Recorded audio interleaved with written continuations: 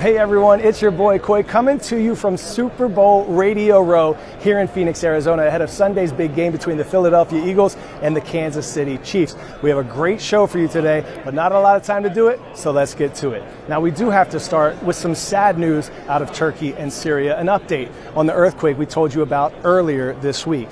The death toll from the devastating earthquake in Turkey and Syria continues to rise, with upwards of 11,000 people dead when we recorded our show. Additionally, aid agencies and experts warn that time is running out to help rescue people stuck in the rubble who may still be alive.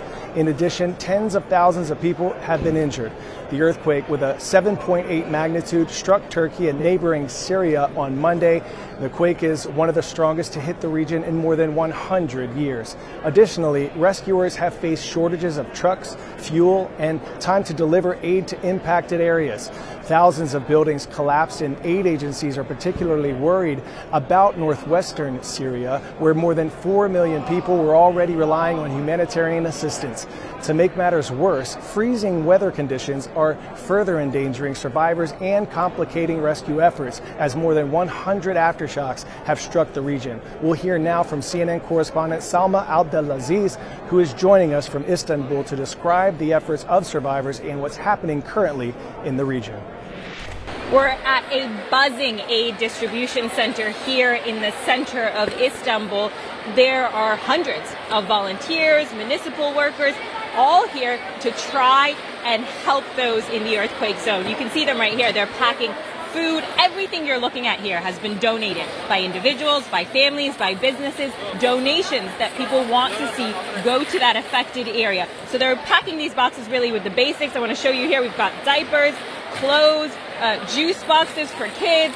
I mean, anything you can imagine, mostly, of course, non-medical aid here, just individuals and businesses doing what they can. Of course, Turkey is receiving help from dozens of countries. I think over 70 countries have pledged help to Turkey, but there is a sense that Turks want to help each other. Real community spirit here. Volunteers tell us they've been able already to send dozens of trucks, tons of aid, and it just keeps coming. An absolutely humongous catastrophe. The scope and scale of it almost incomprehensible, and so there can never be enough of this help. 10-second trivia. Which of these U.S. government agencies forecasts weather and monitors ocean conditions? FAA, NASA, NOAA, or DOJ?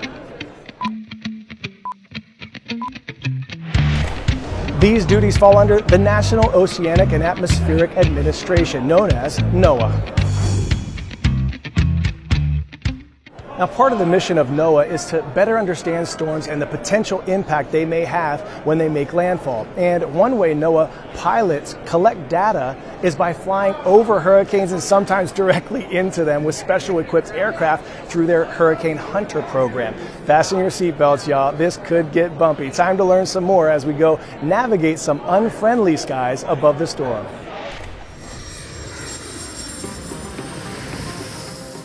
Flying over a hurricane, it's otherworldly. It gives me a little bit of euphoria. Pilots are taught to not fly near these things, and here I am flying at 45,000 feet above it all for the sake of national safety. Former U.S. Air Force pilot, Lieutenant Commander Danielle Varwig, is a hurricane hunter pilot for NOAA, the National Oceanic and Atmospheric Administration. Of course, I get nervous before every flight. NOAA pilots like Varwig fly over and into storms and hurricanes across the Western Atlantic, the Caribbean, and the Gulf of Mexico, collecting weather data to help forecast where and when these events will make landfall. Most of the time we're in the clouds, and now we're trusting our instruments and trusting our flight directors on board with us to navigate around it. Flight director Nikki Hathaway is often by her side, using radar data to help the pilots navigate through the storm. Yeah, it's a bumpy ride. I would say if you are not a fan of roller coasters, it's probably not the job for you. Essentially, on this aircraft, it's a flying science lab.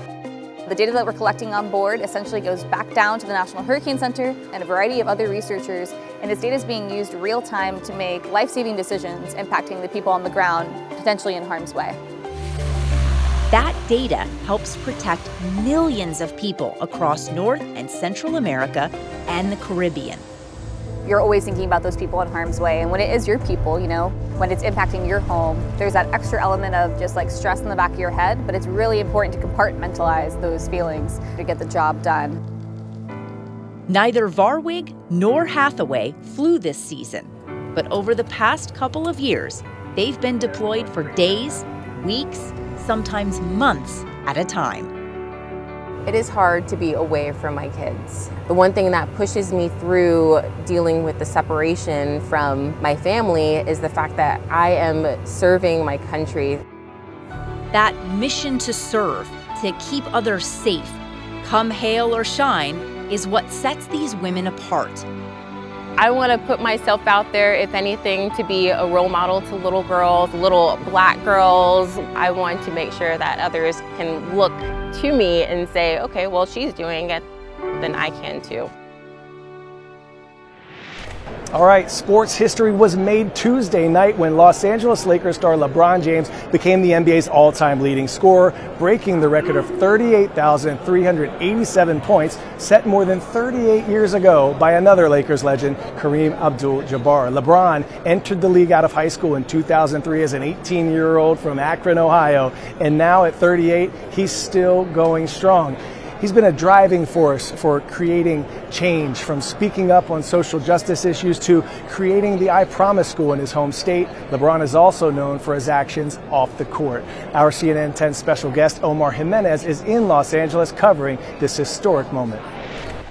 People came to see history, and they witnessed it. LeBron James, now the all-time leading scorer in NBA history, and he would be the first to admit that he didn't think he would be the one to break what some thought was a previously unbreakable record. But when you look at everything LeBron has done over the course of his career, who else would it have been? And the moment came on a Tuesday night, and when that happened, when he hit a fadeaway off the left elbow, almost nothing but net, he ran to center court, raised his arms in triumph as an entire arena cheered him on, likely many more watching from home. He came to the center court and was greeted by his family as the crowd chanted MVP. He was emotional as Kareem Abdul-Jabbar, the person whose record he now eclipsed, embraced him and greeted him along with the NBA commissioner.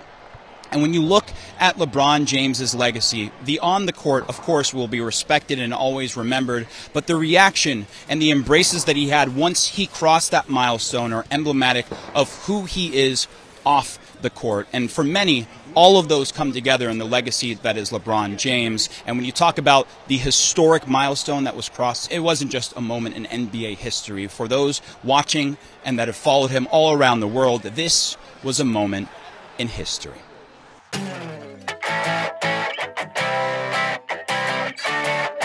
And today's story getting a 10 out of 10, it's absolutely nuts. Lots of them. A pest control expert in California found more than 700 pounds of acorns from behind a wall in a home in Glen Ellen, California. Now that's a cornucopia. You're probably thinking, dang squirrels, why'd you go nuts in that person's wall like that? Turns out woodpeckers were the culprits. Typically this type of bird would peck away and drop thousands of acorns through a hole and store them inside dying tree stumps, but not these woodpeckers. Look out, because they could be coming to your neighborhood next.